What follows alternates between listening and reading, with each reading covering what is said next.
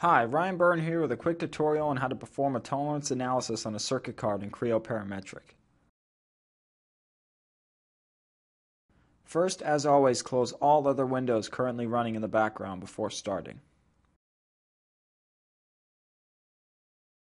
Then, to make the dimensions easier to see on the model, go to the ribbon and select File, then Options. In the dialog box that appears, select the Model Display tab. Then deselect the box labeled Enable Transparency. Here we have a basic circuit card assembly complete with a PCB board, plug, and housing. The tolerance analysis will be performed to determine whether the PCB properly fits into this assembly. Various dimensions and measurements will be conducted in order to see if the board fits into those constraints. Select the measurement references, followed by the pan length desired. For a set of holes, select the position tolerance for each pattern, then the hole diameter. A dialog box appears, where you will then have to specify whether the dimensions you just entered are for a hole or a pin. Screws or pins can be referenced by first selecting the part, then the major diameter thread. They too will have this dialog box.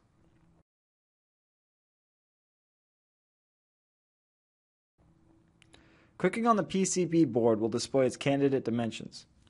I then select the diameter of the hole and the hole option in the dialog box. Repeat this process for any other holes in your assembly.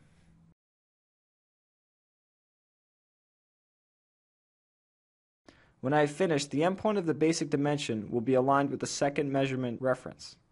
Thus, the dimension loop is complete. I can select the Generate Report button and click the green check.